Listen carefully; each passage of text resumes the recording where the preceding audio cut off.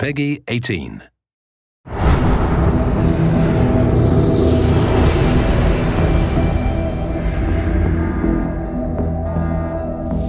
We knew that in a human revolution we wanted to have a conspiracy that would go all over the world, so we will have the player traveling a lot. We always talk about trying to build a game that is very immersive, that creates a world that you feel like you're a part of it.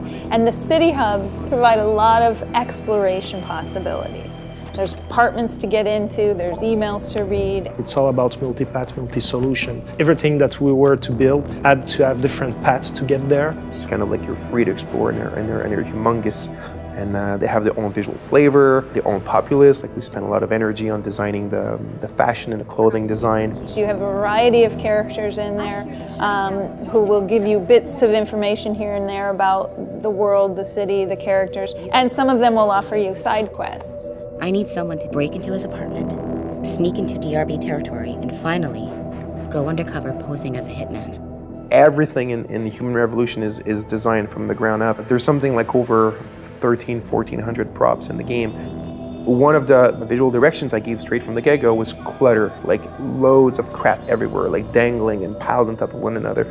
I wanted to have, kind of ads and billboards and stuff moving everywhere. We created over 100 different brands, selling everything from cars to soda to jewelry. This world feels crafted, it feels believable.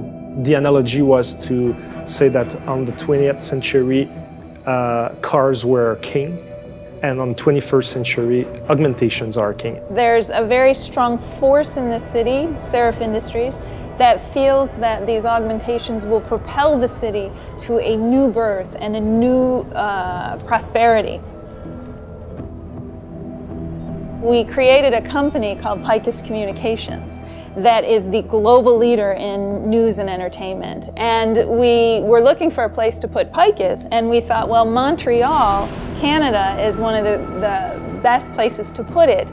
This is Eliza Cassan reporting to you live from Picus. Picus' main broadcaster is Eliza Cassan. She delivered the news to the four corners of the earth. She spins the news, she has an opinion. It is a city that is a two-tiered city. This new initiative to turn the island of Hengsha into this great center of life and a new city.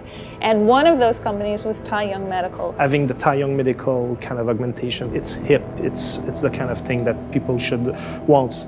You feel that you're in a different world.